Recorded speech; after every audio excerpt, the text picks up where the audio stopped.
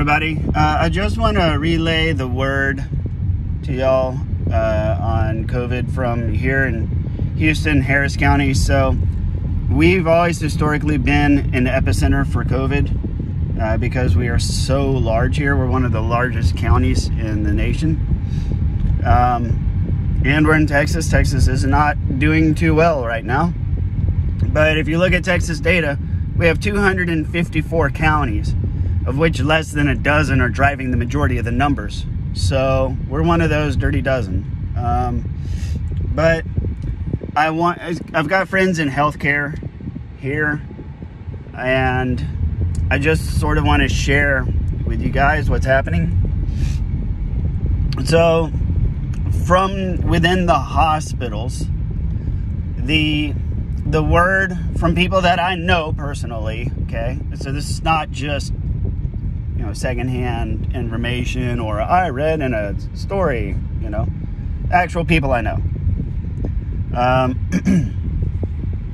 Largely, there seems to be two types of patients that are being admitted into the hospital. And whenever I say admitted, I don't mean they go to the hospital to get, you know, tested or to be evaluated or to see a doctor or stuff like that.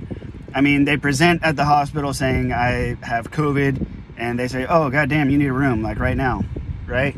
That's what I mean, okay? So of the people whose conditions are bleak enough to be admitted into the hospital, there's largely two types. There are the legitimately vulnerable, and then there are the overly cocky. And I'm presenting it this way because it doesn't do any good to have this conversation about, oh, they're mostly unvaccinated or the vaccinated are being hospitalized too, because that's not really what is getting people admitted into the hospital or not.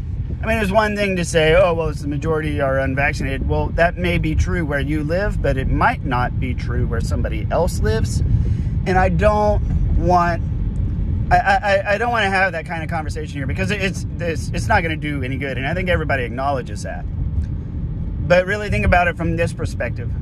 It's the people who are truly vulnerable, whether they realized it or not, and the cocky. And by cocky, I mean the people who got vaccinated and then thought they had nothing to worry about, went running around smelling each other's breath. Or the people who decided to say, you're not going to inject your experimental vaccine into me and the mark of the beast and blah, blah, blah, blah, blah, blah, right? So, and just from my perspective, because I have gone through COVID with my wife before there was a vaccine, and I have gone through it a second time after the vaccine, I can tell you it was easier for me the second time, whether or not that's based on experience or because I had a vaccine this time around, is irrelevant. Some people have it worse the second time. I had it easier the second time. So it's really something to think about. So if it's just the legitimately vulnerable and the cocky being admitted, what does that mean? It means, number one, check your humility. And I realize that everybody is thoroughly dug in to their ideological position. But that being said, you must, because you have everything to lose and everything to gain here, question your own position and just go through the motions to try to prove yourself wrong. Try to find something agreeable in the other, across the aisle, okay? Try to find something to agree with across the aisle, because that is really, honestly, the only way that you are going to be truly informed, or at least as close to it as you are going to get. Because what I've found is that on every side of this issue, there is objective, rational, reasonable viewpoints for that given position. There's also hyperbolic viewpoints, and every village has their idiots, including my village. Case in point, me. I got infected, okay? So I'm not really the authority on saying, hey, you know what? All of my practices will work. And if you do everything I do, you won't get sick. Because, I mean, I screwed up, you know, and that's on me. You have nothing to gain but education by looking to the other schools of thought for what you believe to be logical, rational, reasonable explanations or logic for that given position. Because what's going to happen, and this is becoming apparently clear, I don't think anybody's going to make it through this wave unscathed. Because at this point, there are no interventions. They're not really trying to stop it. And I think, honestly, I think we're really at that point. Because we wanted to slow the spread. We wanted to keep things slowed down until a vaccine became available. And that happened. The vaccine's been available. And largely everyone who wanted to get vaccinated has been vaccinated. The number of vaccines being administered every day has plummeted way down, right? And so we're at this point where if you wanted a vaccine, you got your vaccine, and you're good luck, buddy. Good luck, right? And that's really just kind of sort of where we're at. It's time to blow the damaged dam. We've been holding back the water for long enough, and it's time to let the water flow. And those who have had time to build their boats will float. Those who did build no boat, well, they better swim. But most worrisome of all are the people who built their boat and didn't realize that they had a flaw in their build. And those are the people you really want to make sure you are not one of those people. Okay? Like I was. I thought I was doing everything right, and I got sloppy. Okay, that's on me. But I think from here on out, it's looking pretty clear. There's not going to be any more lockdowns. There's not going to be any more shutdowns. I don't think there's going to be any more mask mandates. Maybe there will, maybe there won't. But either way, as far as I can tell, for the powers that be, the existence of a vaccine is good enough for them. And here we go. Of most concern to me is the fact that we have children under 12 that are going to be the martyrs in all of this. Right now in Harris County, 10% of children that present at the children's hospital are being admitted. And then 3% are ending up on ventilators, which is a scary, scary statistic. I don't have access to the information of just how many children are presenting and what those numbers may be. Hell, for all I know, it could be 10 children and 1 was hospitalized, right? But I don't think so, because that's 3%, right? So I don't know what the true numbers are. But I can say that regardless, that percentage is higher than what anybody has been preaching or discussing or suggesting in the past.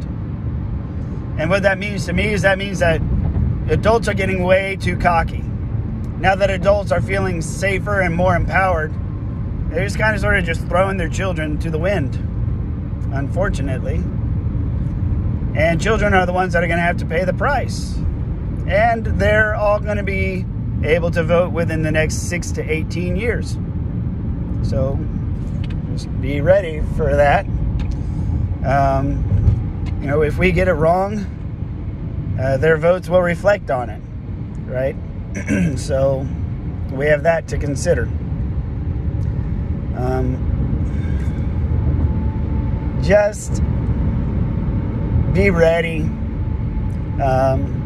You know, if you're for the vaccine, look into all of the recommended methods of care for people who are not getting vaccinated, because people with the vaccine do still get infected, and some of them do still develop symptoms, as I did, and some of them do still end up in the hospital. I didn't, but that doesn't mean it can't or won't happen to you. So, and vice versa. If you're not going to get the vaccine, you really need to look into it and just qualify yourself and make sure, if you're a candidate, just really think about it. There's more than one vaccine. I mean, There's 2 mRNA vaccines. And there are some traditional vaccines now, Novavax and Johnson & Johnson. Those are worth looking into. Those are the traditional vaccines. So for everybody who's saying, I'm not going to get the experimental vaccine, cool, great. There's a non-experimental one. There's a traditional one. It is an adenovirus vectored vaccine using recombinant RNA. And it's a recombinant adenovirus vaccine. So, and I'll get into what that means in another video. But suffice it to say, it's the traditional vaccines where they use a deactivated virus and they inject it into your body. And your body reacts and responds to it and produces an immune response. So, there you go. There is your non-experimental vaccine. And if you don't have it, you really ought to get it. Okay? Because, and I will give this to the rational anti-vax crowd, okay? Because I am friends with a few. Vaccine injury is a real thing. It is a very real thing. And if you have been vaccine injured in the past, you're definitely likely to be more of an anti-vax person, or at least to be much more conscientious of what's in a vaccine before you get it. There are vaccine injuries. There are vaccine allergies. There is endocarditis, myocarditis, if I can talk, cardiac concerns, yes. So those are legitimate concerns that you need to look into and fully vet. It's just because it's never happened to you doesn't mean it won't. But that aside, you know, we have more traditional vaccines. They're not going to be FDA approved in time for it to protect you, right? The typical FDA approval process takes a long time. It won't be around. The FDA approval is not going to come in time for it to matter. It's not. And the fact that it's not yet FDA approved is not a rational reason or excuse to not get the vaccine. It isn't.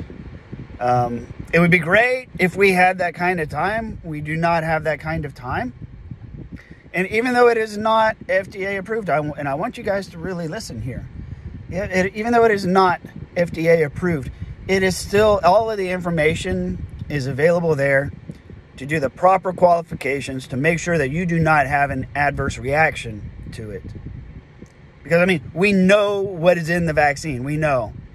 And especially on the traditional vaccines, we know what the risks are. Those are well established. There's no shortage of adenovirus vectored vaccines. There's no shortage of recombinant adenovirus vaccines. So we know lots about what to expect with those vaccines. And so if you're stubborn and on the fence about the vaccine, I get it. Trust me, I do. I understand. One of my good close friends is prone to myocarditis, and he has an enlarged heart. And he called me up, like, borderline in tears. And this is a big man. He is a big man, like Michael Clark Duncan. And he is he's scared, man. And that really just it struck home with me, because in his mind it's like his risk factors are high because he's big and he's black. And if the darker your skin, the higher risk you are. And he is dark black, jet black, black. Not even remotely light. So he's in one of the highest risk categories. And because of his size, he's got heart concerns. And he's upset. He's like, John, I don't know what to do, because, you know, the virus is you know, I'm at high risk for the virus, and I'm at high risk for the vaccines. I don't know what to do, man.